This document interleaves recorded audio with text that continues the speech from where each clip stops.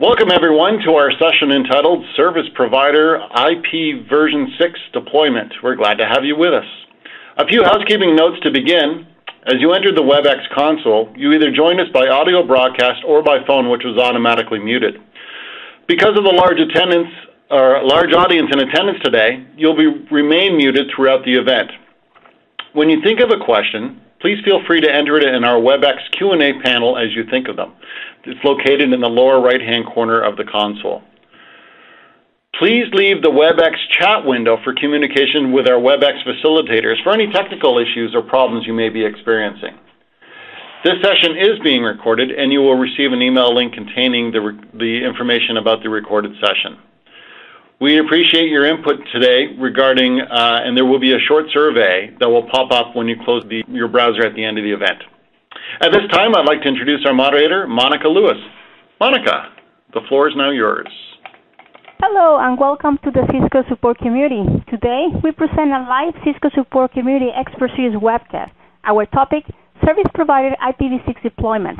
My name is Monica Lewis and I am the Business Operation Manager for all knowledge sharing programs for the Cisco Support Community globally. Our expert joining us today is Salman Asadullah, a distinguished customer support engineer and IPv6 Forum Fellow. Salman has co-authored several books and RFCs, including Deployment IPv6 in Broadband Access Networks. Welcome, Salman. Now, I would like to briefly outline the format of today's event. Salman will start with a short presentation on Service Provider IPv6 deployment for the first 35 minutes of the program, and then we will dive into the live question submissions for the remainder of the event. During our presentation, you may submit questions to be answered by Salman and a team of technical experts using the QA box on the right-hand side of your console. For technical questions, please use the chat window. We will be asking polling questions today, and we really encourage you to participate answering them. You can download the presentation at the link provided in the chat window. So let's start with the first polling question. What is your level of experience in IPv6 XP deployment? And we encourage you to answer that.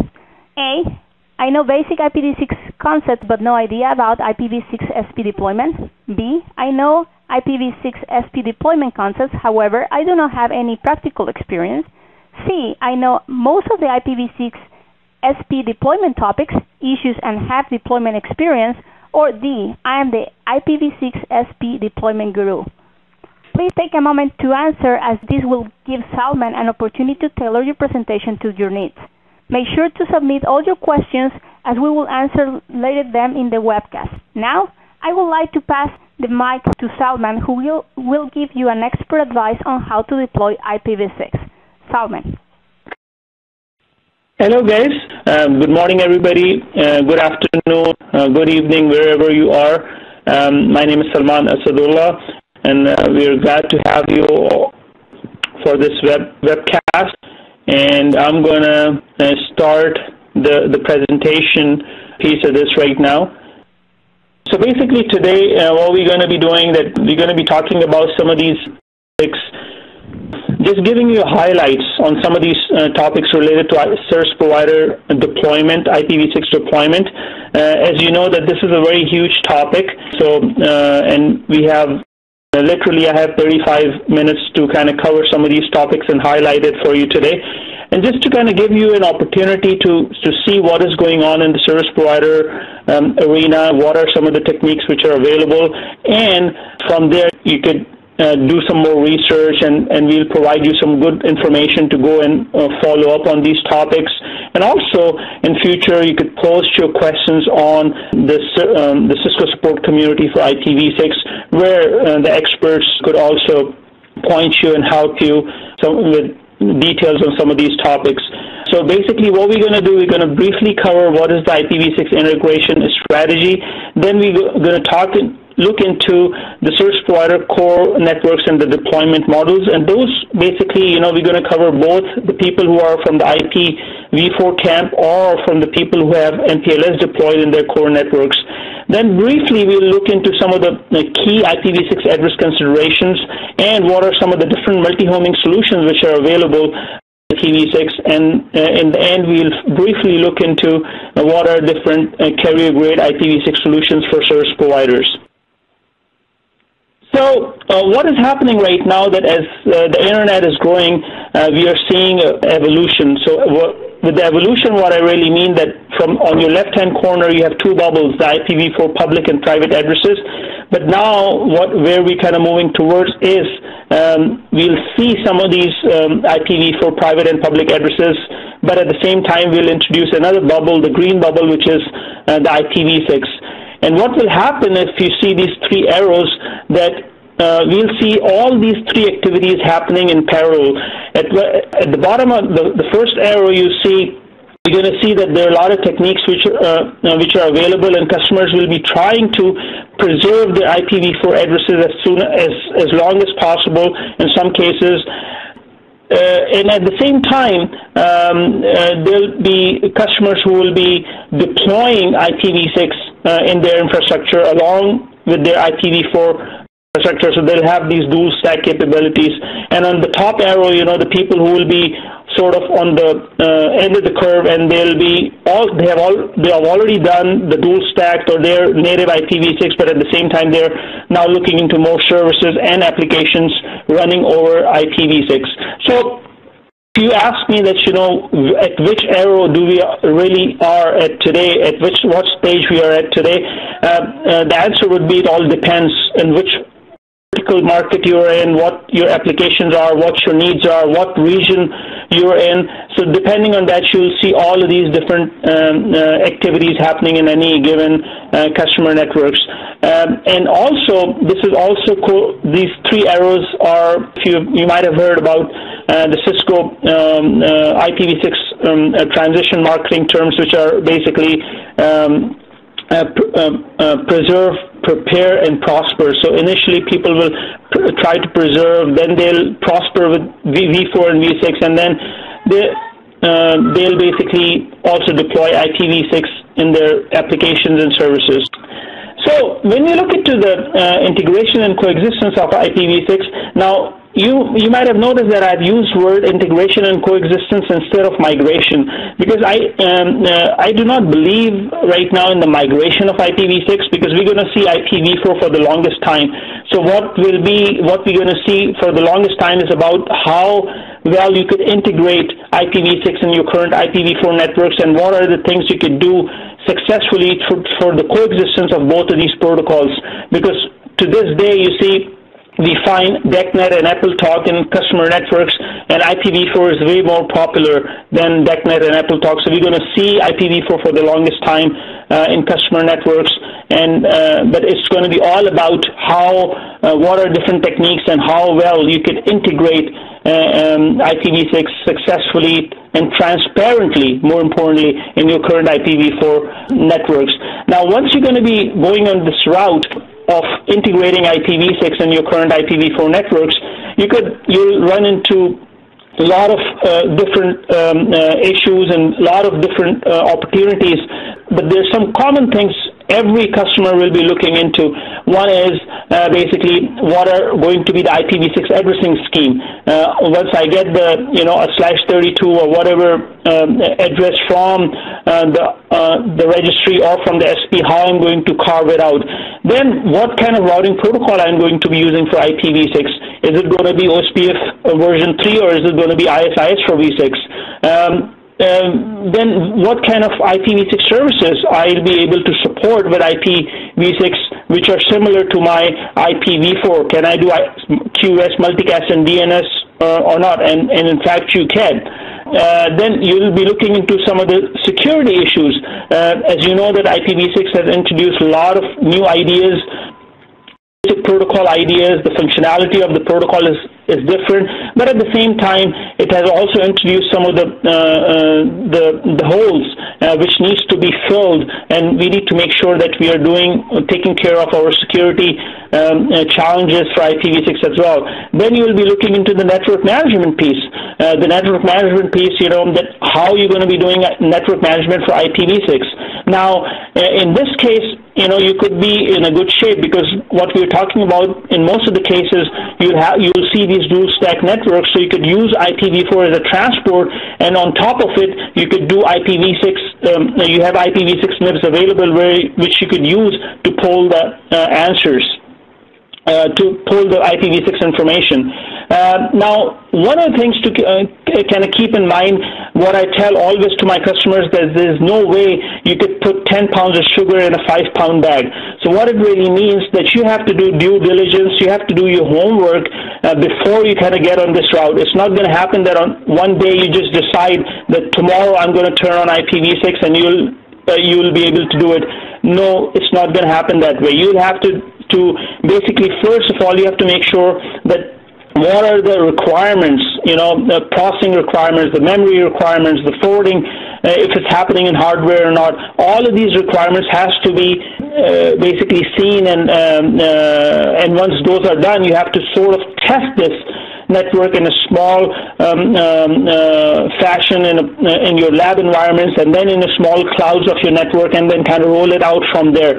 Now, a small example I want to give you over here from this memory and processing perspective, that if you're doing OSPF version 2 in your IPv4 networks and you want to go to OSPF version 3 for IPv6, now remember, you'll have 2 distros running, you're going to have 2 SPFs running, so you'll have to address all of these concerns. And remember that with the going towards new protocols, deploying new protocols, some of the functionality which would change. The NOC people, the people who are operating the networks, they have to understand how to configure, troubleshoot, and all these sort of good things, how they're going to do it. And for that, the training piece, it gets really, really, really important. And not just training, reading or attending this one or this Webcast, no, a hands-on training. And this is what very important for the people to understand, that they'll have to test everything before they even think about sort of deploying this on a larger scale. Now, basically, what I want to do in this piece of the presentation, that just quickly cover some of the key techniques, both for the SPs in the core infrastructure who have native IPv4, or if they have already deployed MPLS, and they have MPLS in their core networks, what are some different techniques which are available for their implementation of or integration of IPv6 in their either IPv4 native networks or MPLS networks. Now, when you look into the IPv6 native networks, there are 3 basic techniques which are available. The first one is tunneling IPv6 and IPv4. Like in this slide or in this picture, you could see that the SP backbone is IPv4 enabled, and I have not touched the backbone at all. What I have done, I have only enabled the edges of the network. Okay, the edges of the networks for IPv6 or for dual stack, where basically the tunnels are being initiated and terminated. Now, in this case, if a site A is running IPv6 and going to site B, and they happen to be running, let's say, ISIS, then basically I could tunnel this traffic all the way wherever they need to go to between site A and site B, or if they want to go to Internet IPv6 Internet Exchange, or if they want to go to the IPv6 SP. So basically, simply by turning on this tunneling on the edges, I can initiate the transport of IPv6 packets from one end to another end. Now, few things to keep in mind, that these are nailed point-to-point tunnels, right? So you could run into scalability issues. So, but at the same time, this is something, if you happen to be, you're in the need of providing IPv6 service as soon as possible, this could be one of the techniques to kind of look into. But in the long term, you have to look into some other techniques which we'll discuss. Now, choosing different tunneling schemes.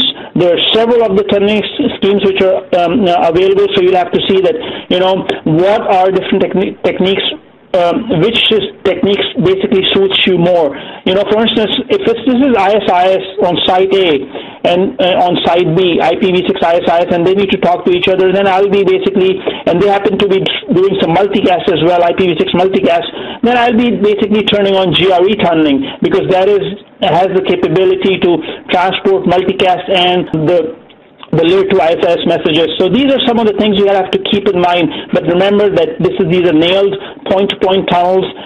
You have this n-squared scalability issues which you could run into. Now, the next technique, what we have seen, is native IPv6 over dedicated data links. This is something really simple, but what some of the customers we have seen that they do not want to touch their current IPv4 networks. So what they have done, that they have built parallel IPv6 infrastructure. So in this case, you could see that I have separate IPv4 and IPv6 even to the extent of VLANs. So the greens are all V6 VLANs, and all the green lines are following the green lines are following the IPv4 infrastructure path, and the red lines are following the IPv6 infrastructure path. But one thing, being a vendor, we would love people to do this thing because we will be ending up selling more equipment. But at this time in 2011 and end of 2011, when we have already run out of IPv6 addresses and the service providers are moving towards IPv6 deployment for one reason or the other, this is not the way or the route to take at this time. What do we need to do is in basically the next slide. So basically, where do we want to go towards is the dual stack IPv4 and IPv6. Now, in this technique, what you're seeing, that you have enabled IPv6 in your current IPv4 networks, all the devices, the PE and P device, all the core infrastructure, and you are basically, it's all IPv6 enabled, so it's dual stack network. So you're running two IGPs, like let's say OSPF version 2 and OSPF version 3. You have done, so you have to make sure that you're meeting all the memory requirements, the forwarding requirements, the processing requirements. Okay, but now in this case, what you have done, that you're able to provide both IPv4 and IPv6 services successfully to your customers, including IPv6 multicast or whatever things you need to be doing. Now this is where we need to sort of go towards before the time would come when we'll see more native IPv6 at some point. But this is where we need to go towards if you're having a native IPv4 network and you want to integrate IPv6 into your current IPv4 networks. So in the previous section, what we saw, the three techniques: the tunneling, the dedicated data links, and the dual stack approach. Now, if you happen to be running MPLS in your core networks, then you basically have multiple techniques which are available to integrate IPv6 very transparently in your MPLS networks. There are several techniques, but there are two of them which are more popular and have been deployed throughout the service provider customer networks, which are the 6PE and 6VPE approach. So I'll quickly look into both of these approaches, but keep in mind that, like for instance, the last one, the native IPv6 MPLS, this is where the assumption is that the whole core MPLS core is IPv6 enabled, means you're doing IPv6 IGP and you're doing IPv6 LDP.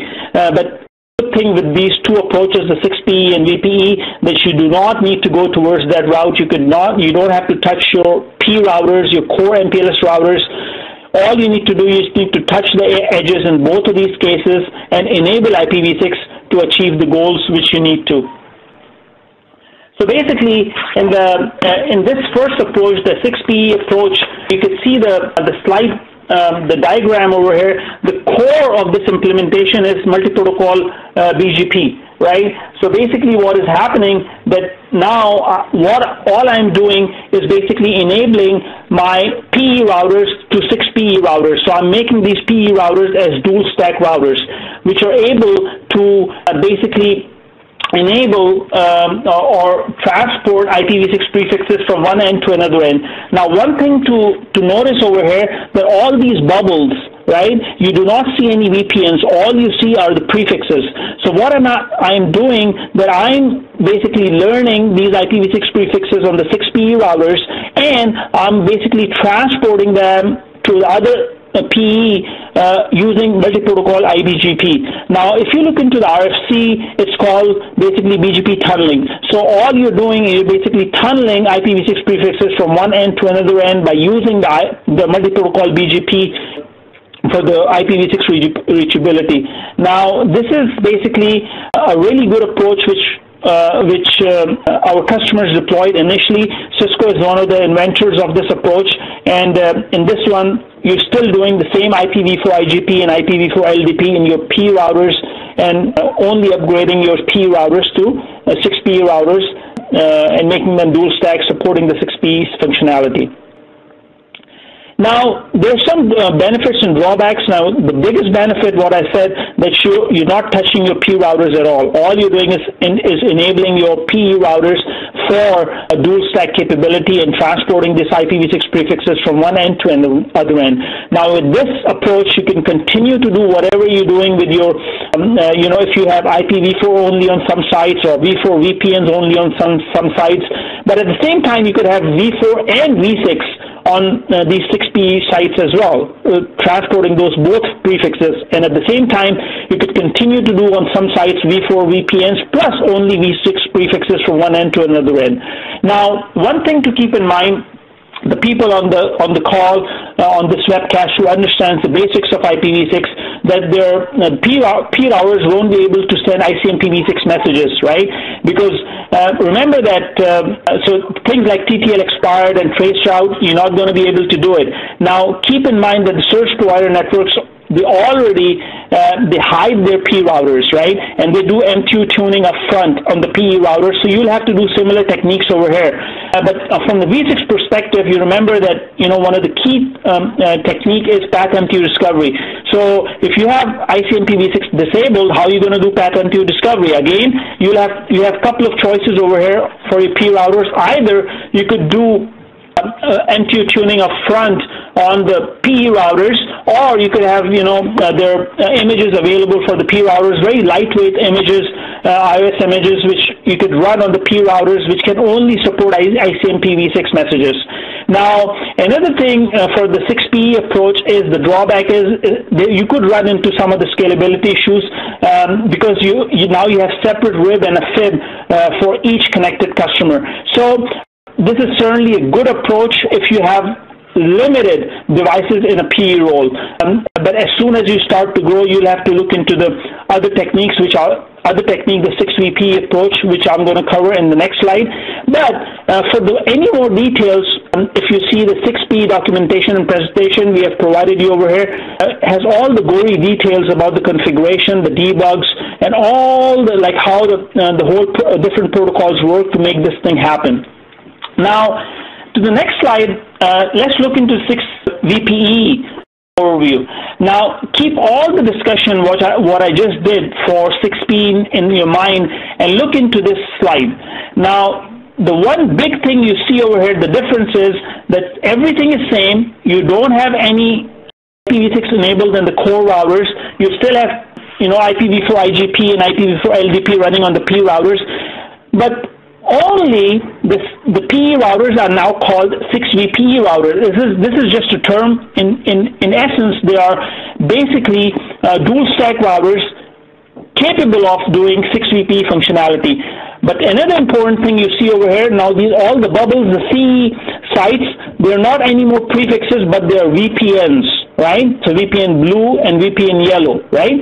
So basically what has happened, that whatever services you're providing today for your 2547 bis, RFC 2547 bis for your IPv4 VPN services, you could do the same by using 6VPE to provide the same services for your IPv6 VPNs, right? Again, this is an RFC, and this is Cisco is one of the inventors of this RFC, 4659. So whatever you're doing with your current services you're providing for your IPv4 VPNs, you could do the same. You'll have the same, the concepts you're using for the route reflectors, the route targets, the RDs, everything stays the same, whatever you're doing. Just by doing this technique, now you could do that for your IPv6 VPNs. Now, to make this happen, we had to make few changes in the protocol. Like, for instance, we had to come up with the VPN v6 addresses. Now, these addresses, we still use the same 64-bit RD value plus 128-bit IPv6 address. So you got this 192-bit VPN v6 address. Then you have the multi-protocol BGP VPN v6 addresses, which is basically AFI address family. IPv6 for IPv6 is 2, and the SAFI value is 128. Now keep in mind that the most important one is the AFI value, because the SAFI value is common for any other protocol as well. So then, of course, we have to come up with the VPN IPv6 multi-protocol reach NLRI to support this. Another important thing is the encoding of the BGP next hop. Now, keep in mind for both, one of the basic rules of multi-protocol BGP, that if I'm announcing a route from an address family, the next hop has to be from the same address family. So in order to do that, now remember that in this, both 6PE and VPE, what I'm doing, that I am announcing a IPv6 route, but my own loopback address is v4 address, right? So for that, what we are using a basic concept of IPv6, which is IPv4 mapped IPv6 address. We take that, we use that IPv4 address and make it look like IPv6 address to cover this of encoding of the BGP next hop from the same address family. Now, so in summary, basically, this is, as I said, this is a very unique, very good approach for deploying to providing IPv6 VPN services for your MPLS in your MPLS networks. You could continue to do whatever you're doing with your v4 VPNs, but with this you could also do the v6 VPNs as well. Some of the path M2 discovery ICMP-v6 issues, what I discussed in the previous 6PE section, also applies over here as well. So for any more details on the 6VPE solution, I've put a URL over here which has all the gory details about the whole different protocols used and how this whole technique works, the configuration and the troubleshooting pieces of it. Now, guys, if you see what we have done from the initial to this point, that we looked into quickly looked into the IPv6 strategy, integration strategy into the service provider networks. Then we looked into the core networks, both for native IPv4 and MPLS networks, and we talked about some of the key techniques which are available to integrate IPv6 into the native IPv4 networks and MPLS networks. Now, in this part of the presentation, let's quickly look into some of the addressing considerations and the MPLS and some of the other topics. Now, in the IPv6 address considerations, what I'm going to talk about is basically, I'm going to cover two things over here. One is, when you talk about IPv6 addressing considerations, there are a lot of questions out there because we have different kind of addresses which are available, the provider assigned versus provider independent. Now in this picture over here, you're seeing a provider assigned addresses. In this technique, you could see the SPs assign address blocks to the customers from its own address space received from its upstream provider, and the aggregation happens towards the upstream provider.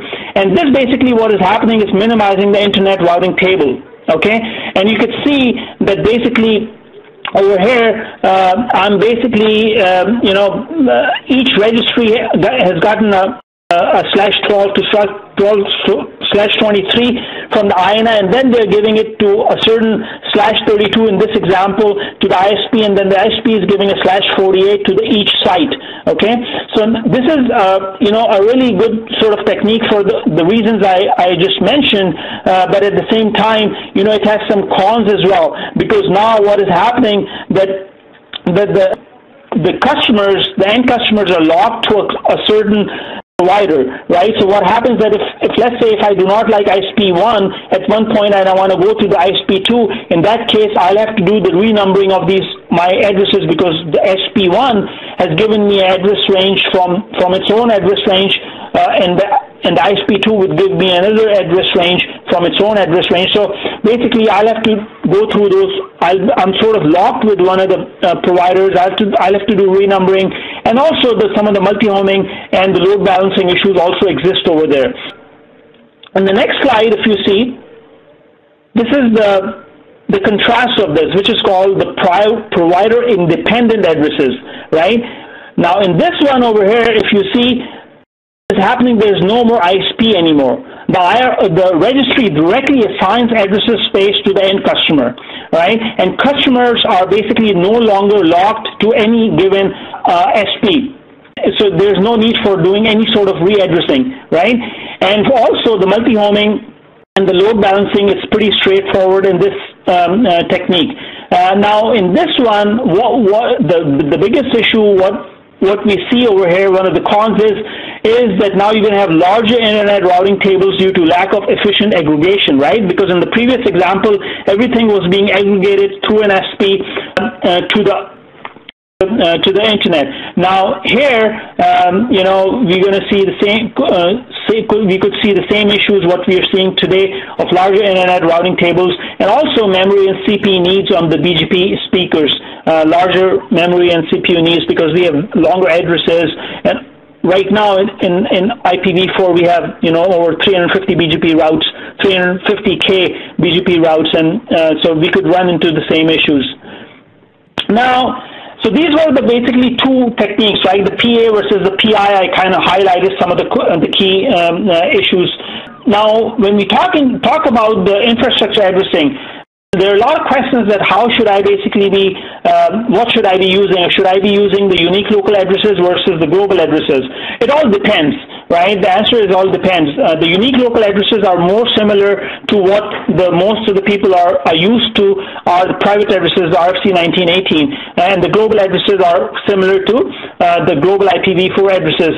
So you have both approaches available, but there are a lot of perceptions that by doing global addressing, it breaks the topology hiding, which it's all basically debatable. So what we are seeing that customers are also using both ULA and global addresses. ULA internally in their networks, and going out they're using the global addresses, but it comes with a price because now you'll have to do more address management, which means more DHCP, DNS routing and security for both V4 and V6. For V6 for both addresses for ULA and global. That's something to kind of keep in mind. But as far as how the addresses, what addresses are used, there's a technique which is called SAS, a source address selection, which basically is used to make sure that what address is used for the source and destination. So this is something to keep in mind.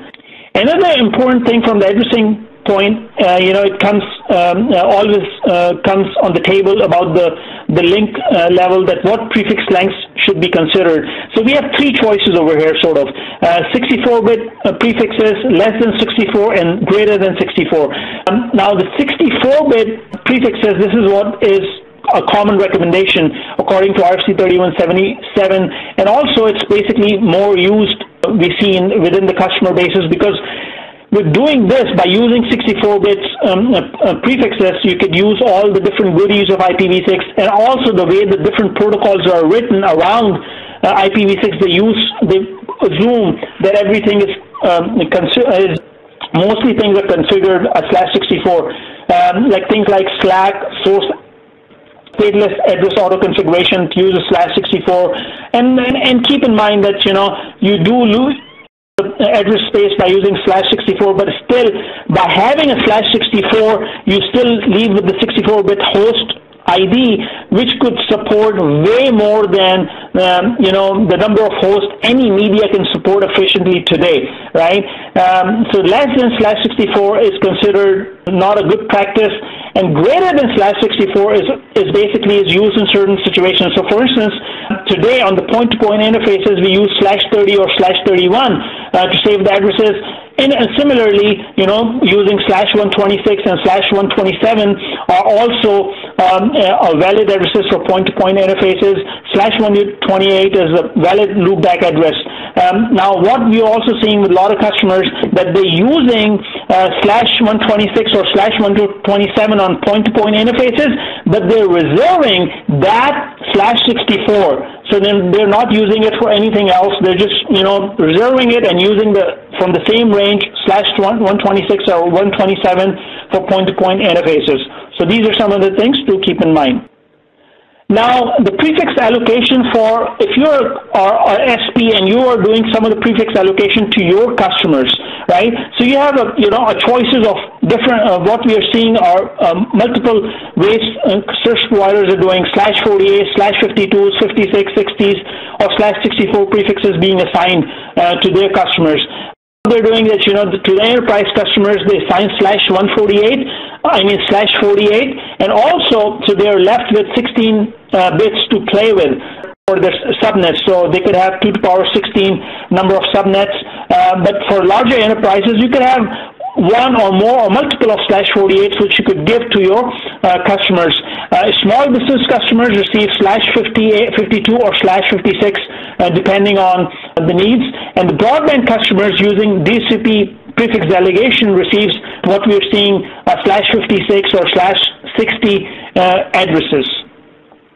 So there's a polling question for you based on this discussion, that what would be a valid point-to-point interface prefix line for a point-to-point interface, /64, /126, /127, or there are several including /64, /126, and /127. So basically answer that at your convenience. Now, really quickly, what I would like to do is to talk about some of the multi-homing solutions, right? So when we look into the multi-homing solutions today, the basic goal stays the same. Nothing changes with IPv6. You still want to. Why do you want to do multi-homing? You want to provide redundancy. You want to do load sharing. These are the two basic reasons, right? These two reasons stays the same. Now, with IPv6, there are a few options which are available. The first one you're seeing over here is basically the traditional multi-homing, which you're used to today, right? And which is basically, it's called in the V6 world, what I just discussed briefly, is the PI, provider independent, right? So you the address space to multiple transit providers, longer prefixes to prefer ISP for load sharing, but it's basically it's going to happen that it's going to have the same issue what you have seen on IPv4, large BGP routing tables, right? But what we are seeing today, and to this point, there are not that many IPv6 prefixes, BGP prefixes, but this is what we are seeing customers are doing today. But there are some other approaches which are also available with IPv6, right? So the next one is the dual address blocks from upstream ISP. So in this case, what is happening, you're using provider assigned addresses from ISP1 and ISP2. They're both giving you their own prefixes from different ranges, right? So now you're basically receiving and utilizing address blocks from both SPs, but again, keep in mind that if I'm, still the same issues with the PA exist, the overhead and the renumbering problems. So if I'm a host 1, I could have, address A from ISP1 and address B from ISP2, right? And then again, I'll have to use SAS for, going source address selection, how I kind of get out and do the load balancing and multi-homing. So these are some of the things you have to further look into. Another way which we have also, seen and been discussed is the NAT66 with proxy. So in that case, you're doing address independence without PI. You're not using any more PI. You could use either PA or ULA address space within your network, and going out, you're basically doing NAT, from 6 to 6. So in that case, what you're doing is you're basically translating IPv6 address to another IPv6 address. But again, you have to kind of keep in mind that you're again getting into the NAT business, and the performance, the memory, the processing, the states to keep, and all those sort of things needs to be looked into. Now, with IPv6, another concept which has been also introduced for multi-homing is Lisp. And Lisp is basically IPv6 it's basically called it's one of the new approaches which is implemented or invented by Cisco. It's called the locator ID separation protocol.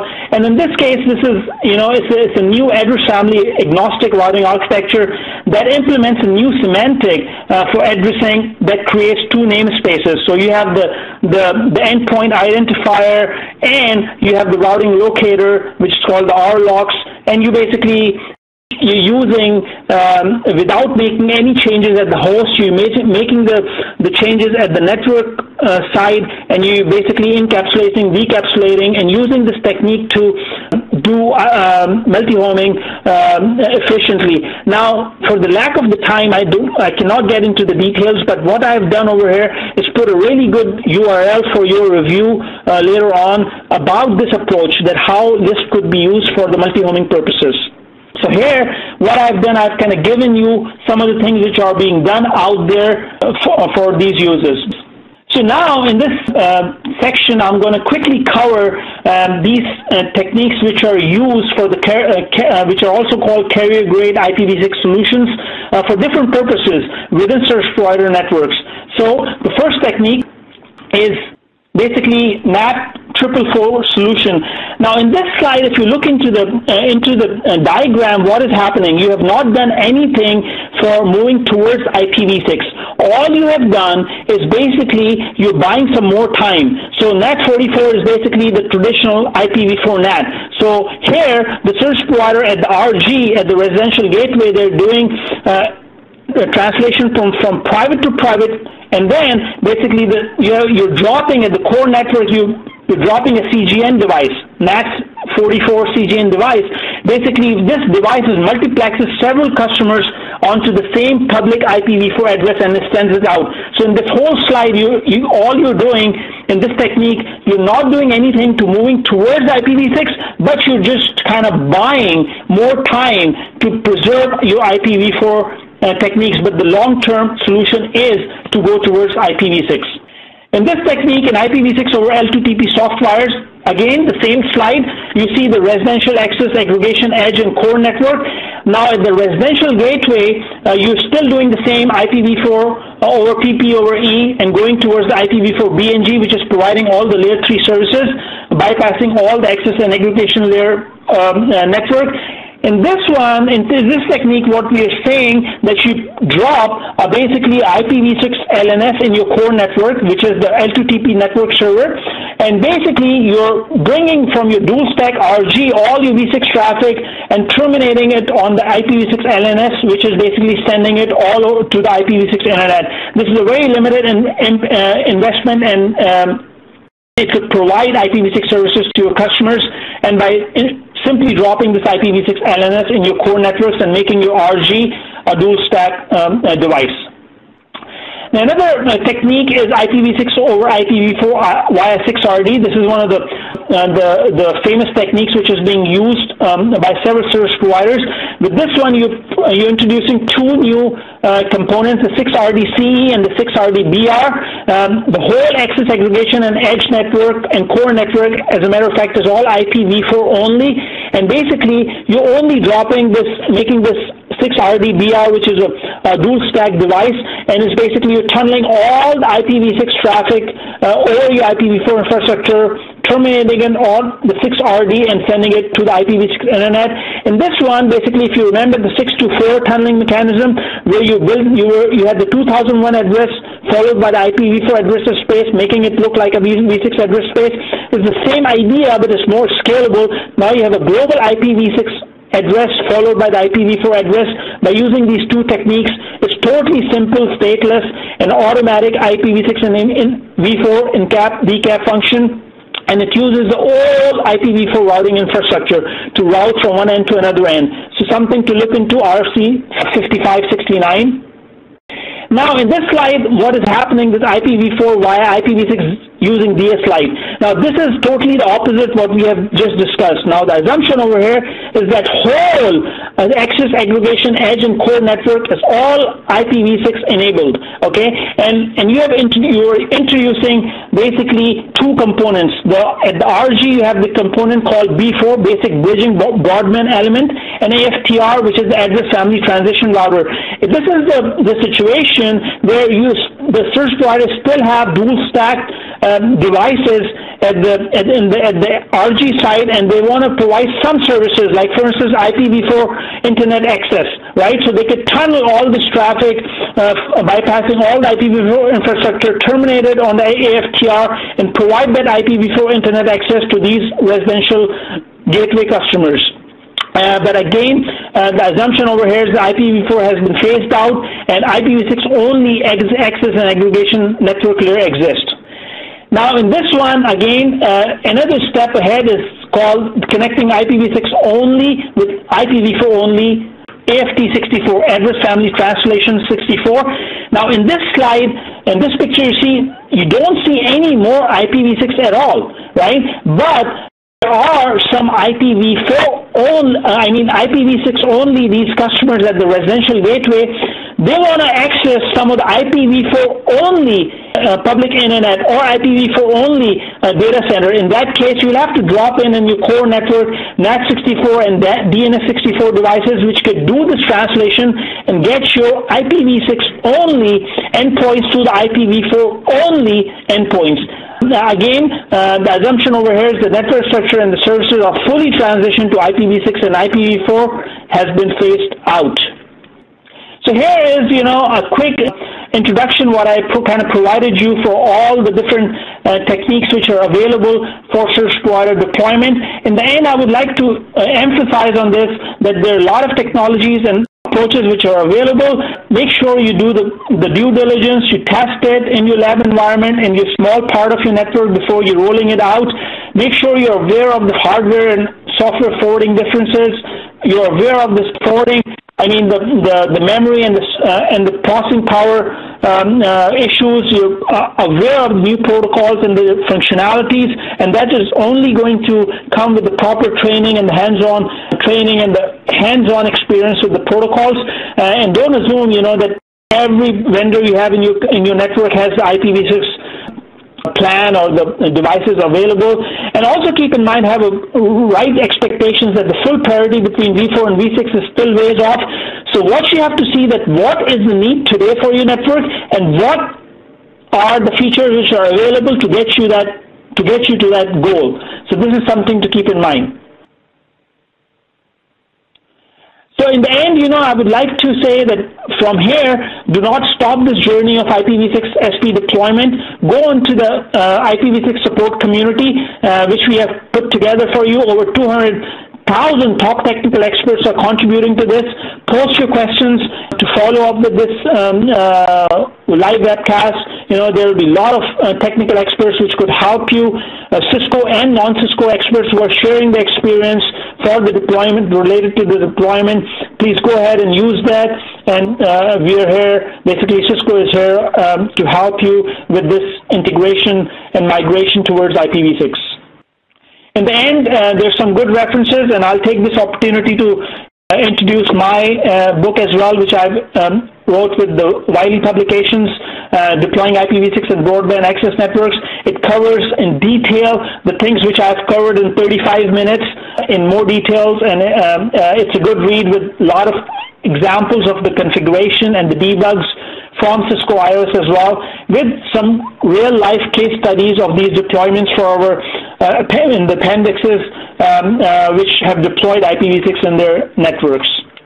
Also, there's some really good websites which are available for your reference to get a lot of information which is available.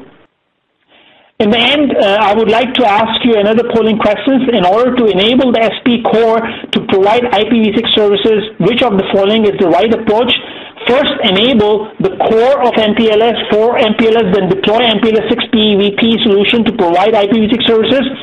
First, disable MPLS from the SP core, make it native IPv4 core network, then use GRE tunneling to provide IPv6 services. First, disable MPLS from the SB core, make a dual stack core network to provide IPv6 services.